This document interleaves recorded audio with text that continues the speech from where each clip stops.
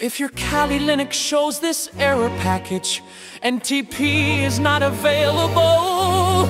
When you try to sync date and time, don't worry. The old NTP package is discontinued. NTP has been replaced by a more secure and faster form called NTPsec.